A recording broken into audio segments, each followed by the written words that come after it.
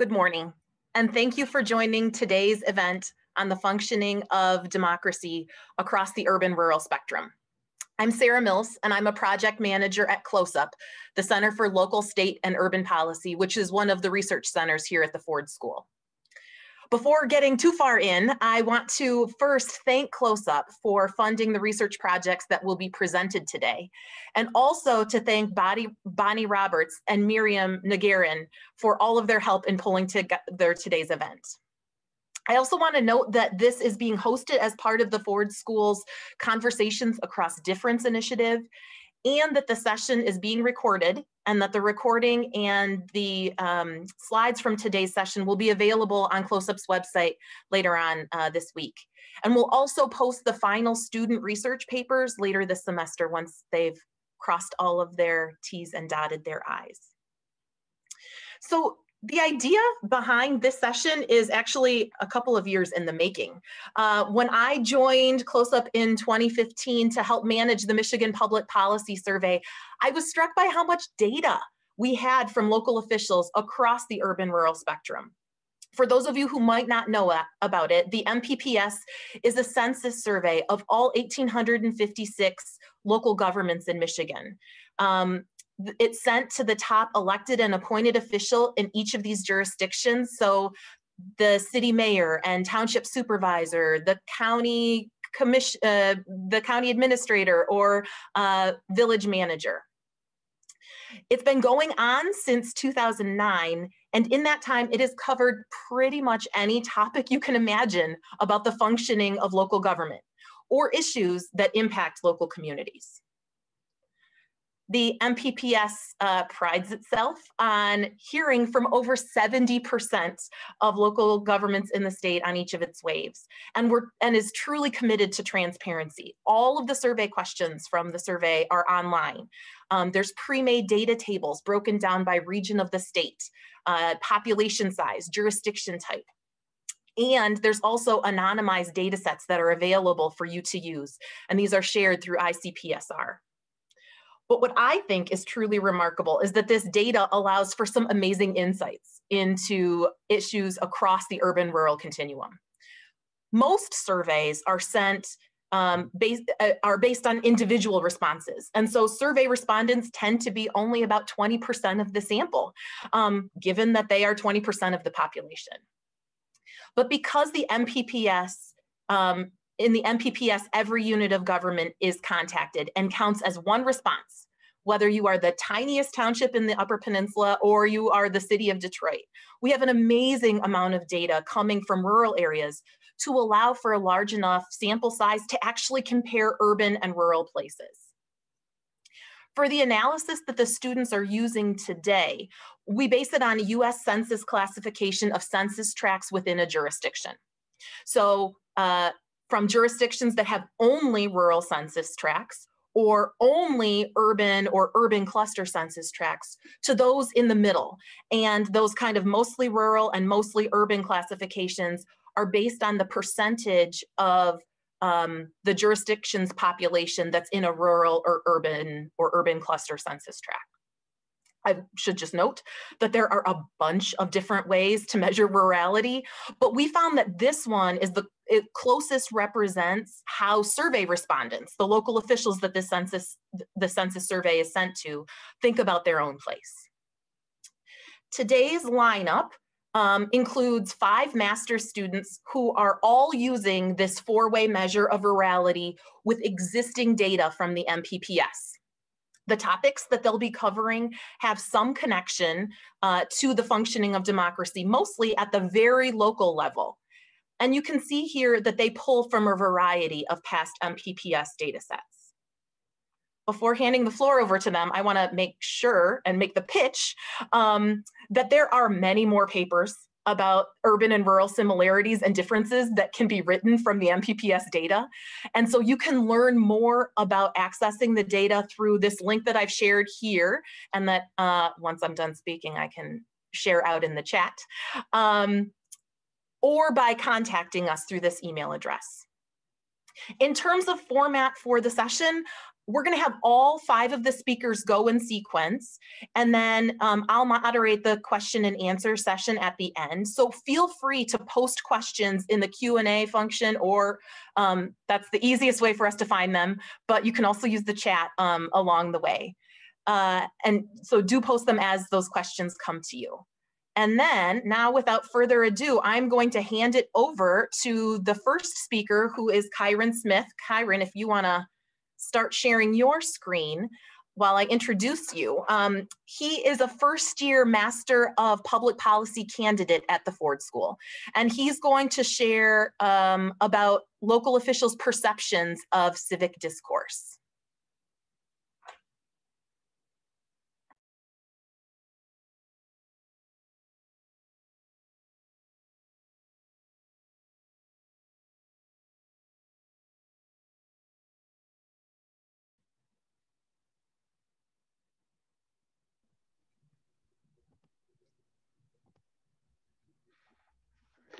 Good morning, everyone. My name is Kyron Smith, and as Sarah mentioned, I am a first-year Master of Public Policy student at the Ford School. Today, I'll be presenting on my project entitled Elected Officials' Perceptions of Civic Discourse with and Among Residents Across the Urban-Rural Spectrum. To begin, I want to go over my methods, as they are key to understanding this research and some of the slides that follow. The research in this presentation were taken from the spring 2018 MPPS survey, and these questions revolved around civic discourse across the state of Michigan in different jurisdictions. Now, another thing I want to note, because this is based off of the urban and rural spectrum, I want to talk about how I determine urban and rural jurisdictions, as my method of getting these are a little different than some of the presentations that you'll see later on.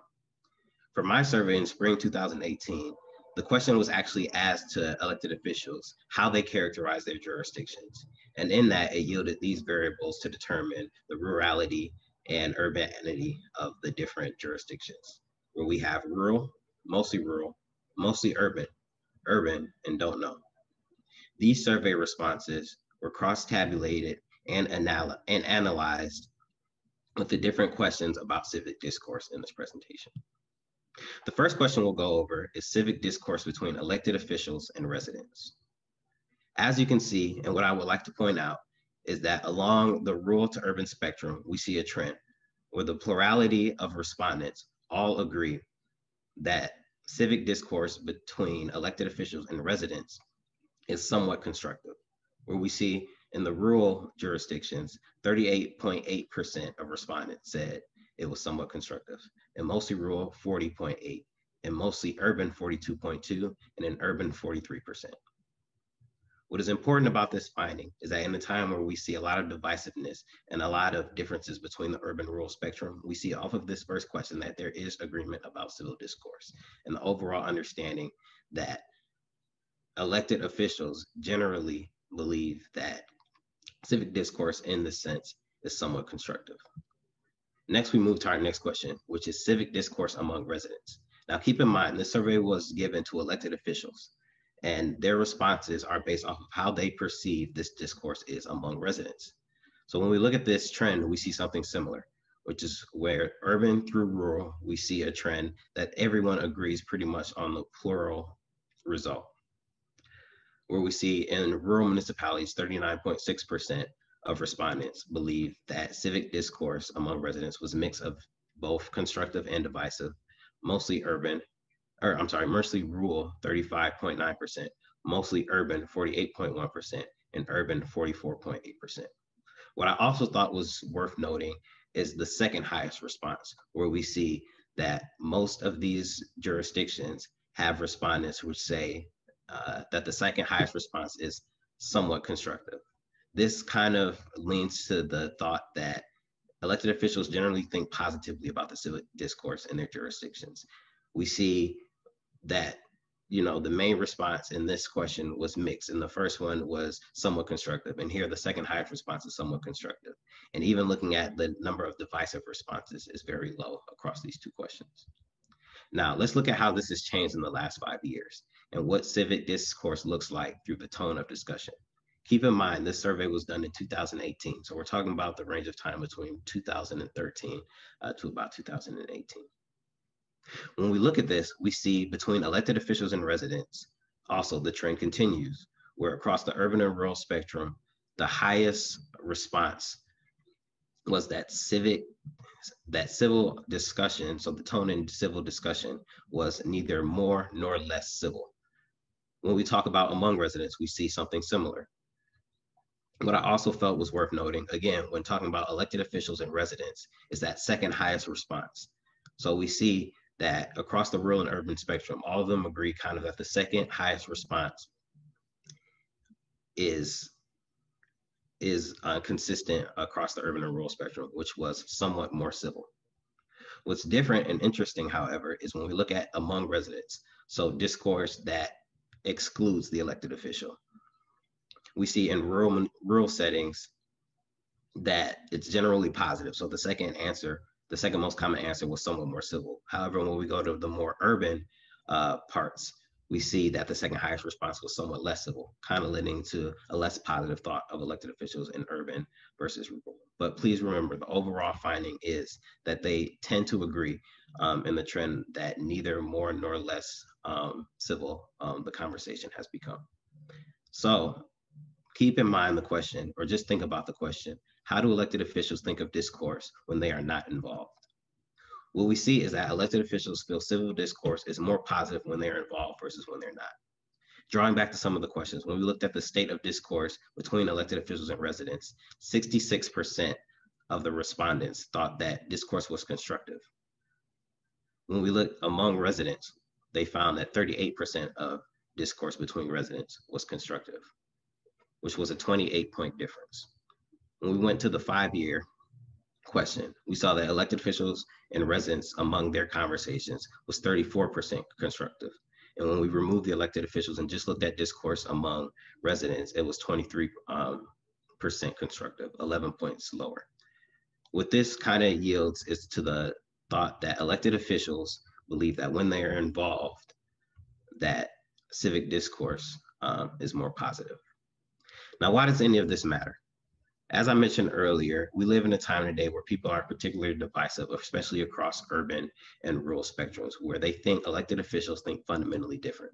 This research points to otherwise, as elected officials along the urban and rural spectrum have shown in these questions to think similarly about civic discourse.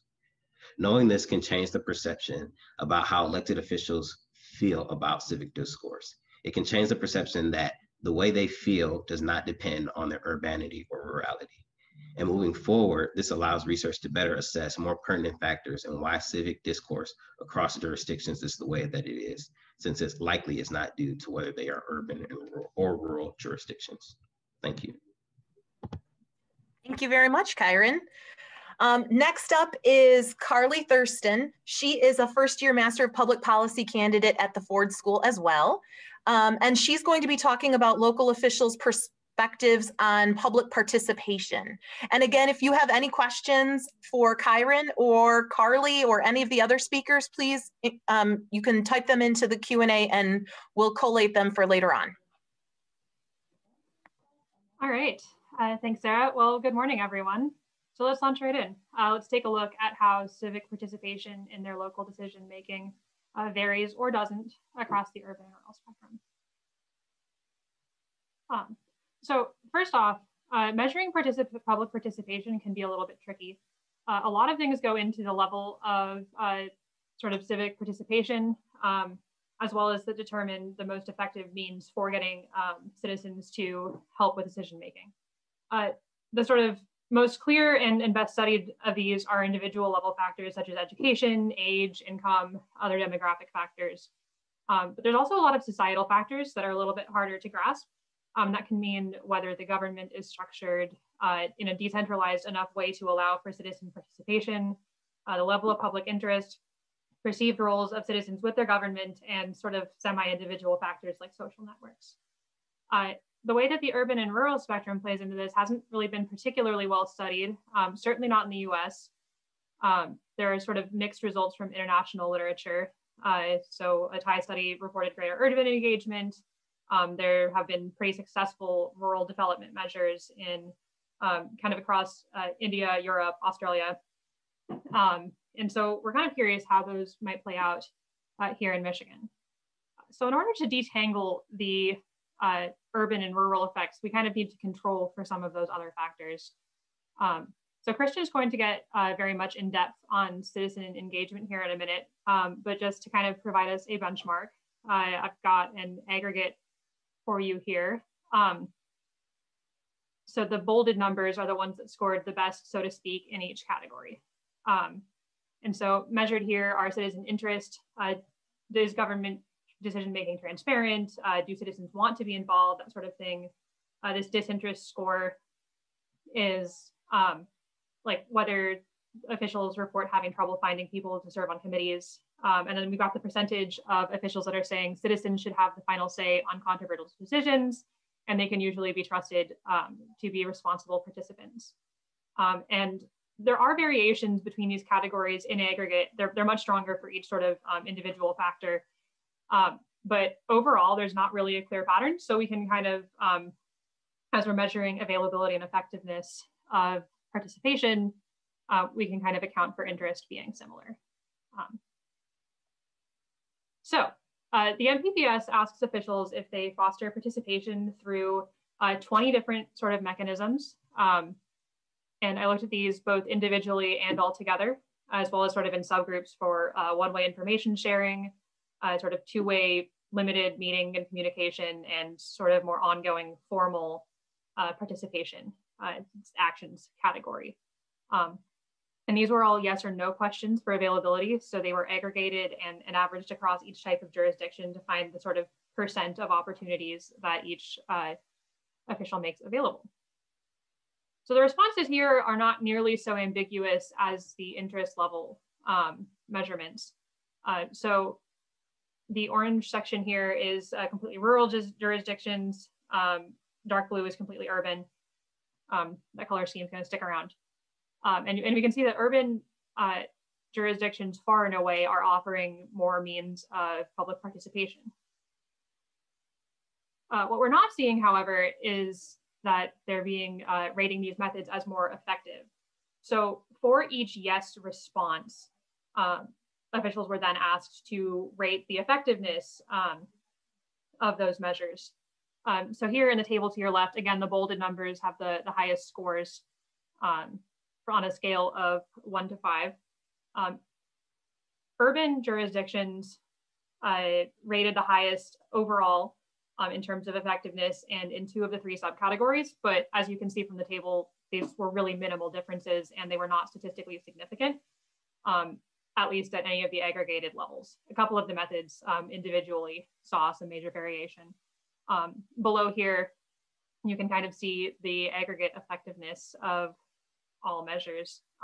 And you can see that the distribution tracks really closely for each kind of area. The black bar here is the total. In general, we're seeing pretty warm feelings about the effectiveness of public participation. So taking a little bit closer at these look at these subgroups for availability, we saw that these findings were consistent across each group. So you've got the completely urban areas are seeing the most information mechanisms, the most meeting mechanisms, and the most sort of active participation methods. And that remains consistent. When these features were regressed on things like education, population, poverty rate, even interest, some of those other variables that were prominent in the literature, we still saw the most availability from urban areas, but still pretty mixed effectiveness ratings. Participatory budget adoption is kind of a specific case study of public participation. And while this is primarily a rural initiative worldwide, here we still got that urban areas are using the most sort of methods to involve citizens in their budget setting, though they also had the highest percentage of saying that they did not use any. So that means urban areas that did involve citizens in their budget making used a lot of methods, but rural areas were slightly more likely to do at least one. So to wrap things up, across the urban and rural spectrum, citizen and official interest in being involved is pretty consistent, and the effectiveness of public participation is pretty similar, but urban areas are offering a lot more formal avenues to participation. This implies a few things. We might not be fully capturing the way that rural officials are engaging their citizens. It can also just mean that urban officials are well aware that with kind of a larger population, they need a little bit broader of a strategy to get citizens involved. And this is important because kind of knowing these things and knowing how to best encourage civic engagement allows for flexible and effective policy at the local level, which leads to better economic outcomes, better community inclusion, and can also kind of help account for more fragmented national policy. And that is all I've got for you today. Thank you. Thank you very much, Carly. Christian Hunter is up next. Christian is a second-year Master of Urban and Regional Planning student, and he's gonna, as Carly mentioned, carry on this theme about talking about public participation, looking specifically at local officials' perceptions of citizen engagement.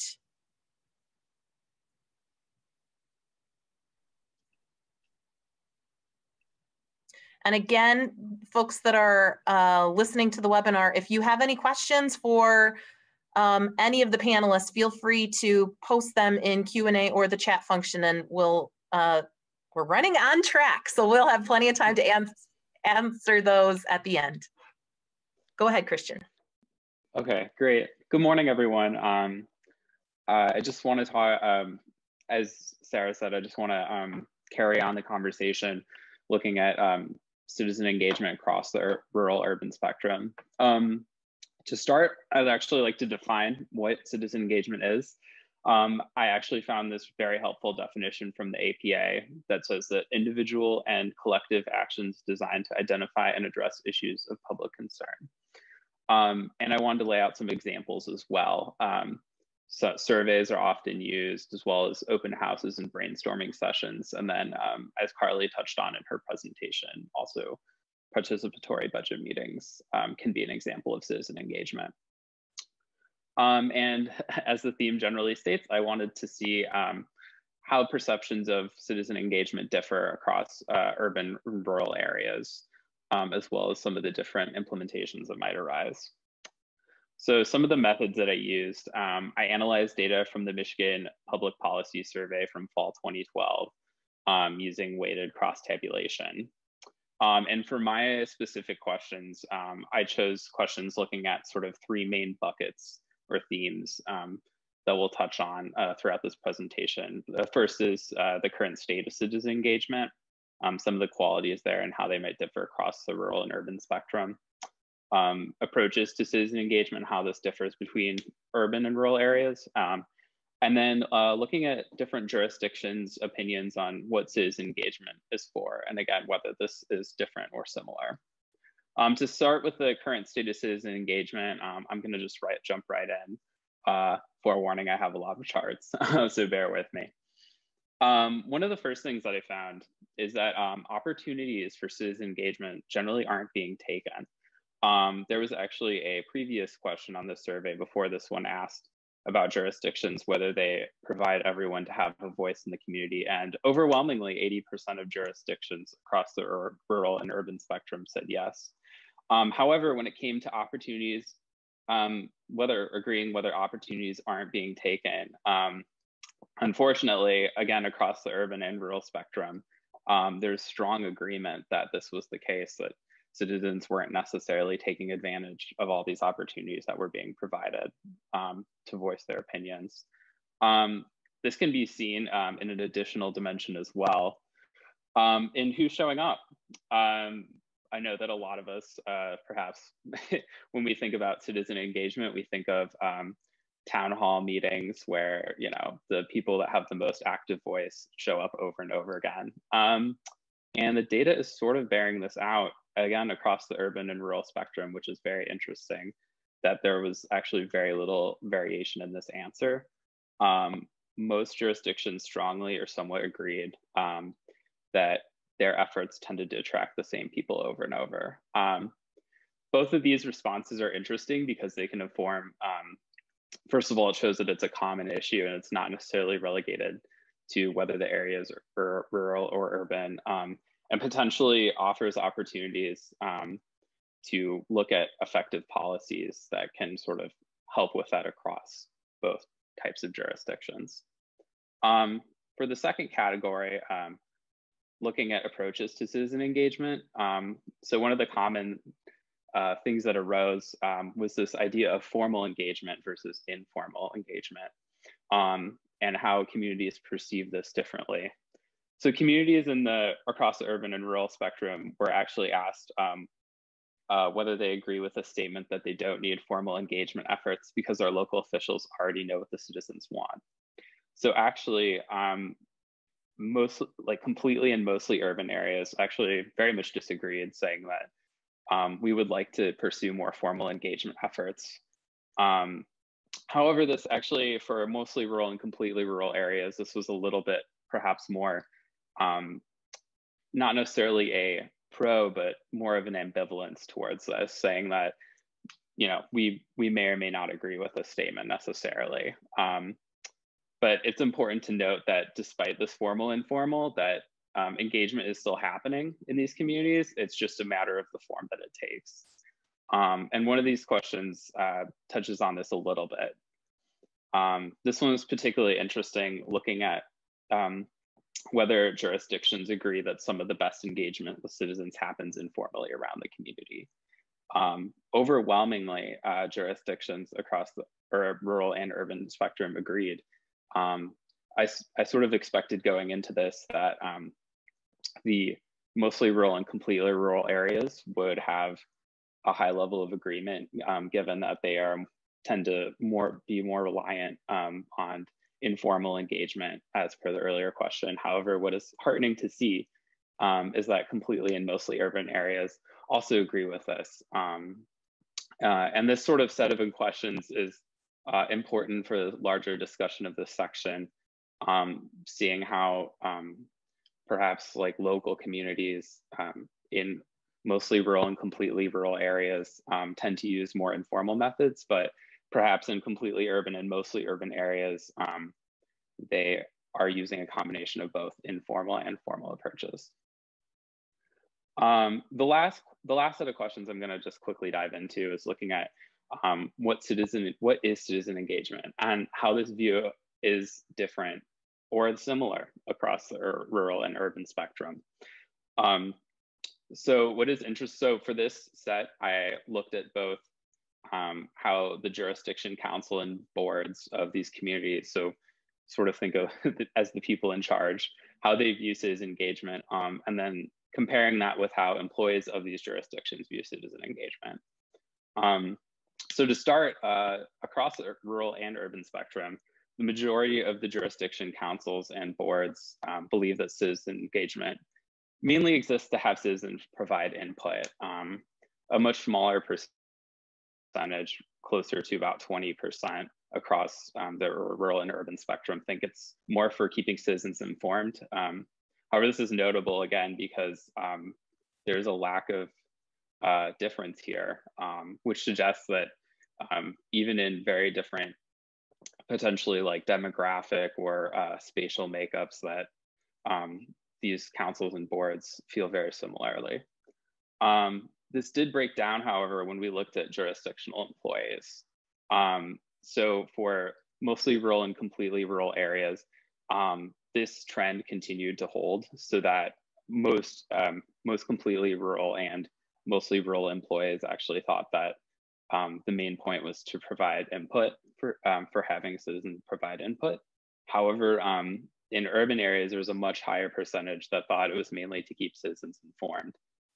Not only is this difference interesting in potentially looking at different policy interventions and different citizen engagement strategies across rural and urban areas, but it also sheds light on potential disconnects between the higher up council board members and then the employees that actually go about implementing citizen engagement.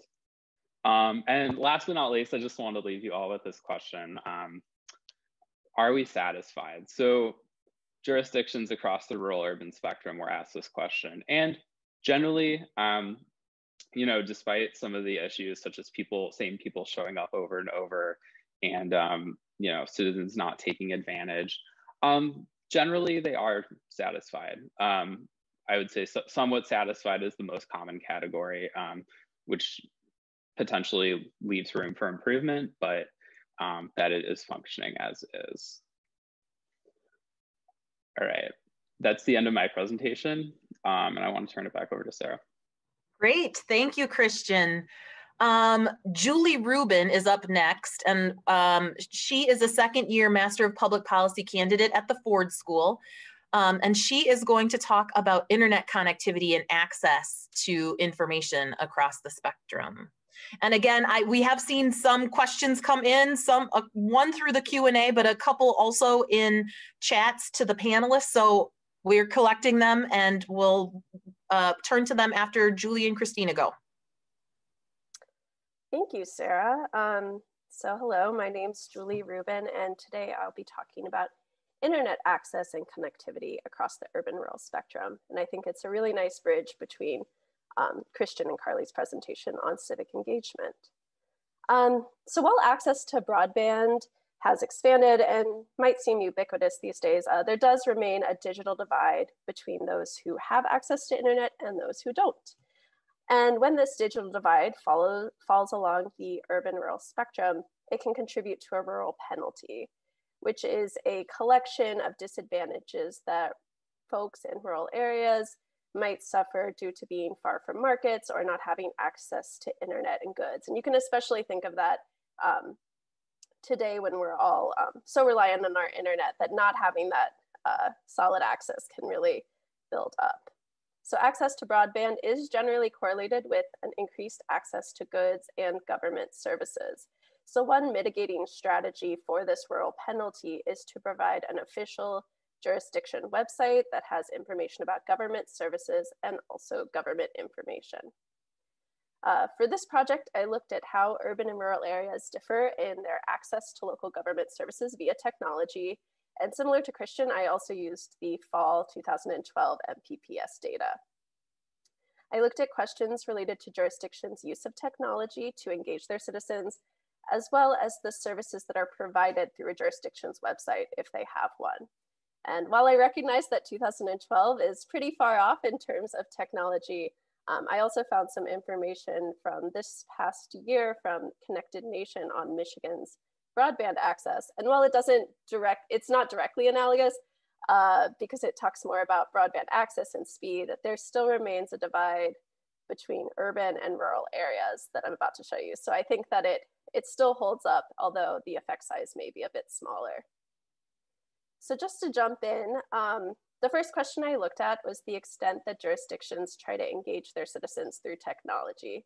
And the green bar at the top is the one to really pay attention to here.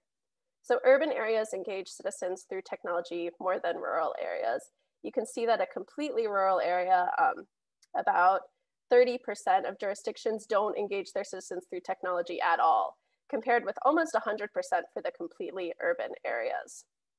You can imagine this has impacts on citizen engagement as well as public participation as well. A similar trend is related to jurisdictions' official websites. So urban areas are more likely to have an official website than rural areas. You can see, I think it's 99% of completely urban areas do have an official website, and that number drops down to a little bit below 60% for a completely rural area. And then, of course, we can look into what's offered on a website if a rural area has one. So I've broken this out into two areas, access to online government services and access to information. So we'll look at online government services first. And this is just one question that was asked on the survey, but I think it's pretty representative of the other questions. The same trend line ensues. So completely urban districts are more likely to offer online services such as taxes, paying fines, or working through permitting issues through their website. And this is just for jurisdictions who have an official website. While completely rural districts, you can see that number is much lower, just a little bit more than In addition to these online government services, rural areas also have less access to online government information. Now, this is a pretty jarring example. The effect wasn't quite as large in the questions related to posting meeting agendas and meeting minutes, but it's still pretty clear that rural areas, even those who do have a website, are a lot less likely to post online government information. And you can imagine that this has implications for how people can interact with their public officials, how they can get involved in meetings and decisions, and creates barriers if you have to travel a long distance to go to a government public forum or meeting, or to go to an office to complete a service outside of working business hours. Additionally, there were also differences between urban and rural areas in regards to barriers to using technology. So you can imagine that rural areas who perhaps don't have access to high-speed internet are a bit more at the beginning of the technology adoption process. So their issues are more related to lack of high-speed internet and also lack of infrastructure. While an urban area that has already probably has a website and technology up and running is more concerned with issues related to compliance and privacy. So making sure that everything is aligned with state and local and federal laws. Although there are many differences, as we can see, urban and rural areas do report similar satisfaction levels with what's being offered online. So public officials generally believe at the same rates across the urban-rural spectrum that what they're offering works for their citizens or doesn't work, and that they're doing a sufficient job at providing services and information. So this leaves a few questions, such as, I think it'd be really interesting to see what this looks like today and how the rate of adoption of these different technologies differs across the urban and rural areas in the past 8 years. Thank you very much, Julie. And want to acknowledge that one of the questions that came in is about the timing of the data, and that's one of the things that Julie highlighted as well, that repeating this is maybe warranted. Last but not least is Christina Curtis. So while she is working on getting her screen shared, I will introduce her. She's a first-year Master of Public Policy candidate at the Ford School. And as you can see, she's going to tell us about perceptions on privatization of local government services. Hi everyone, like Sarah said, my name is Christina Curtis and I am a first-year Master's of Public Policy student at the Ford School. Over the past semester, I've spent my time researching what local privatization looks like across the urban and rural spectrum.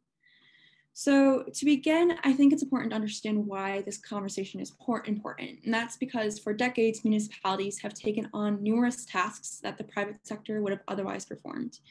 We saw this trend starting in the early 1900s in urban areas who were able to expand public services through things like public parks, public spaces, and day-to-day services. And we saw that mount across the nation until about the 1980s with the rise of the Reagan administration and the ideology of don't just stand there, undo something. Because of this, we saw the trend of privating or creating contracted out services accelerate through the 90s and into what we see today. And today, experts estimate that about $1 trillion of America's $6 trillion spending in annual federal, state, and local governments goes towards providing services through private companies. While it may not be particularly clear on face, privatization and the ways that local governments prioritize it are equally about questions of why democracies function. Current day literature that talks about privatization is worried about how privatization is evaluated, and there's a current push for a form of responsible contracting, where we've seen currently 18 states and numerous municipalities have put forth laws to meet a responsible contracting standard. However, Michigan and our municipalities in Michigan are not one of these areas. Thus, we see these calls for transparency and accountability as a request for an increase in government oversight. Finally, I think it's important to analyze or understand that the research about privatization across an urban-rural spectrum does not currently exist, and it is important that we use this data to understand what nuances in the literature look like, because we know that experts agree that privatization is neither inherently good or inherently bad, but the goals that local officials and municipalities use to increase a local government priority of privatization may craft a public narrative that forces people to believe otherwise. For example, a municipality may cite something like a budget shortfall or an economic shortfall in their region as a reason why contracting out services is important, because a private service on the market provides a profit, as opposed to something like party identification, which we seen as a negative perception, especially in terms of Democrats who are more likely to come forward against privatization because of things like sympathy towards unions. At the end of the day, however, it's a private decision or a political decision that can be impacted by quite a few other factors. So similar to everyone else, I produced a weighted cross tabulation to understand how certain variables impact privatization across the urban-rural spectrum. The first question I asked was whether or not municipalities contract out services. You can see based off of the results that the dark blue areas indicate yes, municipalities currently do contract services. We see obviously in every single area that there is contracting services. However, they're more likely to occur in urban and mostly urban and completely urban areas.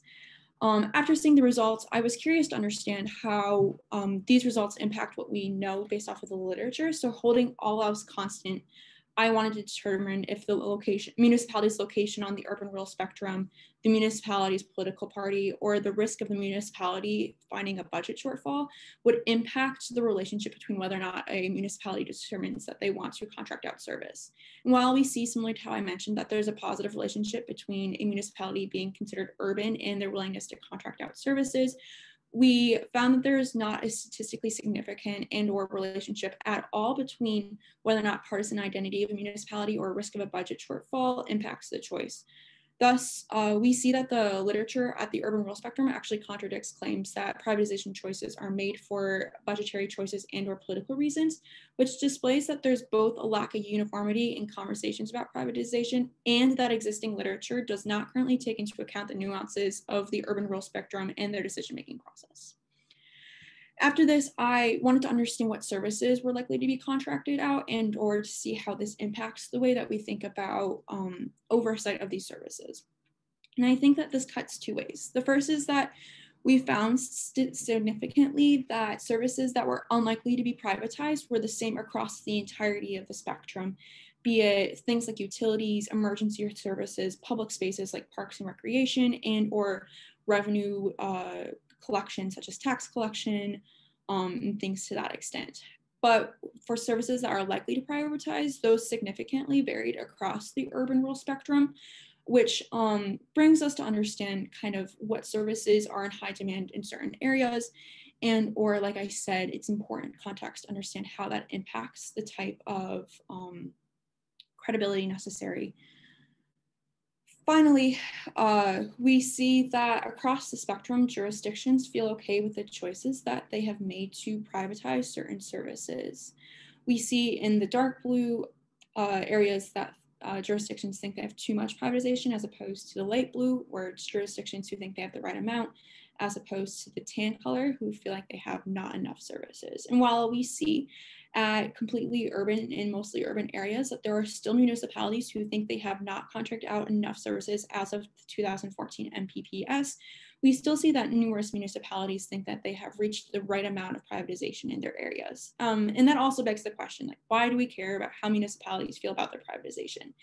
I think that this comes back to similar to what everyone else said, is that we know that these questions of privatization are both a question of accountability, but also we see that municipalities on the urban side of the spectrum indicate that they don't feel like there's enough privatization, which leaves open a continual important hole in the data that requires further research to understand how privatization continues to impact accountability, local government priorities, and the funding of democracy within municipalities across the urban and rural spectrum.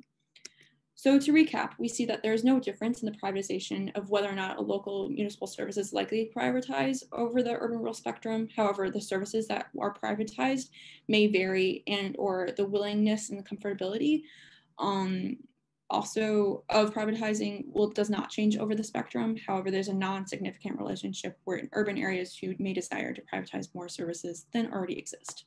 Thanks.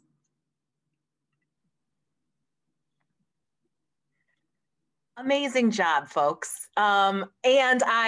If you haven't seen them, there are a number of chats coming in giving complimentary, notes about your presentations.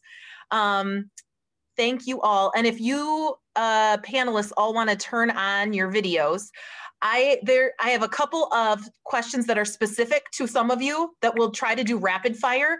And then there's some that I think are something that can go, that anybody can answer. So Carly, the first one is for you. If you can talk us just briefly through how effectiveness was defined for survey respondents. And you mentioned something about links between what the tool was and how effective it was seen, but if you can talk us through some examples of that. And then finally, because you were in this survey more recently than I was, whether officials linked that participation to affecting policy change, like to actually policy decisions. I can't remember if that was asked or not. So yeah, answer absolutely. any bits and pieces of that. Cool. I'm going to start with that last one just because it's quick and easy. Unfortunately, no, there weren't any questions on measuring follow-up, although there were similar questions in some ways asked in 2016, but no, it can go on the wish list along with updated internet access for next time. So to your other 2 points, Amy, thanks for your questions. So effectiveness was asked subjectively. Basically, they were asked to rate effectiveness on a 1 to 6 scale. So extremely effective, somewhat effective, neither effective nor ineffective, all the way on down to don't know. So I had that coded for effectiveness where I had removed the don't know, which is about 5% of each response, just to kind of clear up the visualization a little bit. And there was a little bit of a relationship between type of participation and effectiveness, but I actually didn't check to see significance. So in all, the sort of average effectiveness rating was better for meetings and for actions than it was for information sharing. But it was, I think the difference was between 3.75 of an average rating and 4.2 or so. So potentially some interaction there. Nope, I think is that all the pieces? I think so. Thanks. And just a note, this is true for all of these papers. These are works in progress. I encourage you to reach out to me or to the students themselves as they are finalizing these, because your questions help them, determine what additional bits of detail they include in those papers. So do feel free, your comments are fantastic. Julie, a couple of these are, I think, more comments for you rather than questions. And one was, why did you use the 2012 data? And we already addressed this, that new data would be great. And what do you think you would find differently? You can add on to that if you want. And also to note that this summer, there was some MPPS research that found that 10% of jurisdictions, mostly those with fewer than 5,000 residents, so small places, mostly rural, but it could also be kind of some, I'm imagining some more urban-esque villages that struggled with internet access issues when it came to running virtual meetings. So do you have any comments to add on to kind of those? Oh, all of the above. I think it's really interesting, and I'm sure that's been something we're seeing in a lot of rural areas as they try to very quickly pivot to online offerings, both through official government channels and also just making sure that everyone has access that they need to work or go to school. As far as why I used the 2012, that survey really went into depth on technology and asked all the questions about websites and concerns about setting up technology. There was a question in 2019 about concerns related to census access, but I didn't find it directly useful for this because I think a lot of people are used to filling out the census in the mail, and that might not be a concern for them to have internet access that way. And I would definitely love more information. More recent information would be grand.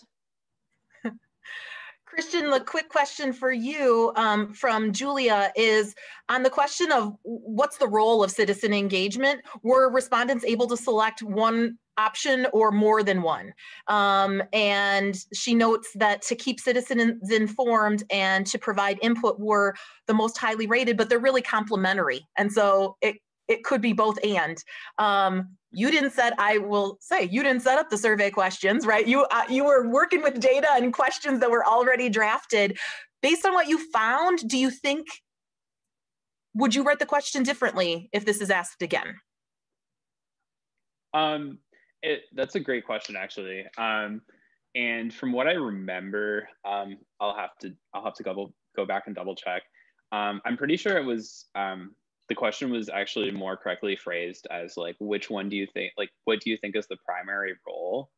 That being said, I'm not particularly sure if they're able to choose more than one or not. That's more of a actual survey question, like response. But you know, actually, in a way, though, I think that's actually a great point.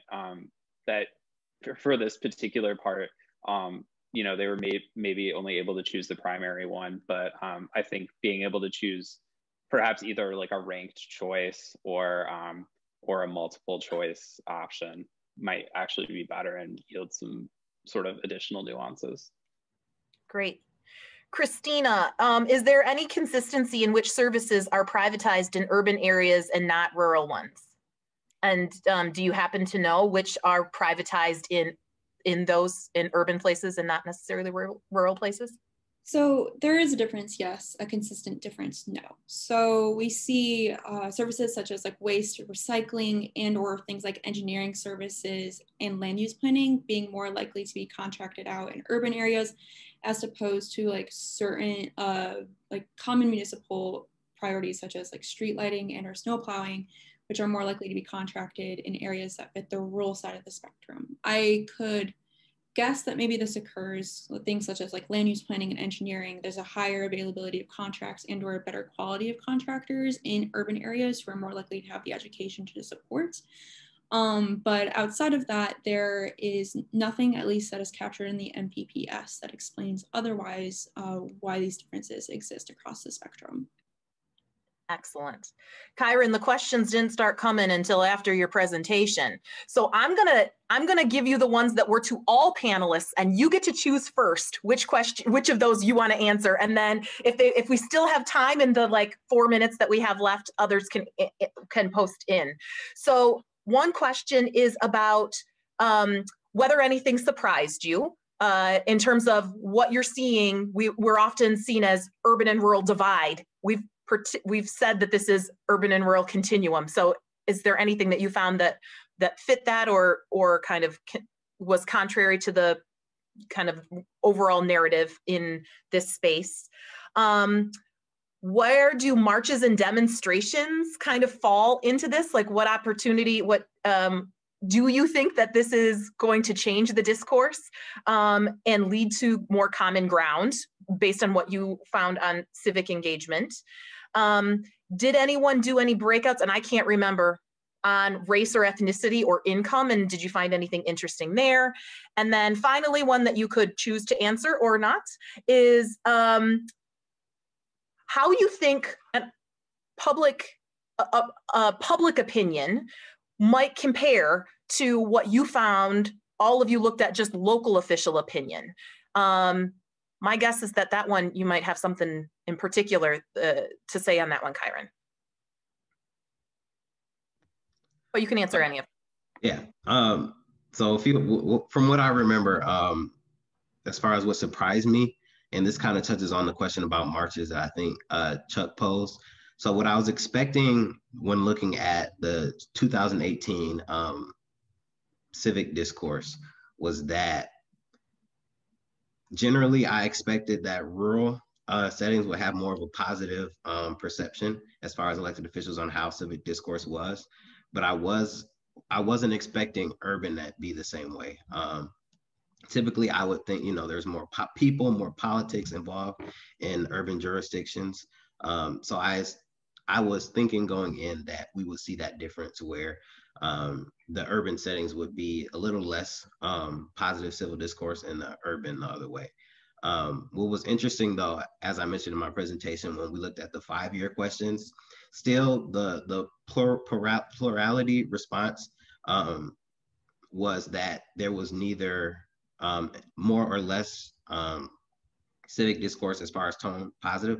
But the second response did kind of go towards what I originally thought, which was that rural settings felt more positive about their civic discourse and urban settings didn't. And looking at that question, talking about a 5-year comparison, you know, we think about between 2013 and 2018, what happened. You know, you saw more protests about police violence. You saw, you know, the election of another president. So I think thinking of now also, you know, that, and especially with everything that has happened in 2020 with protests and with elections, I'm interested to see how that would change for another 5 years or in this year in particularly. Don't remember the other questions, but yeah. No, you did a great job. And I'm actually gonna have to wrap it up because we're gonna turn into a pumpkin and the webinar is gonna end here. I want to, Bonnie, if you have the closing slide that we can pull up, just which I assume might have the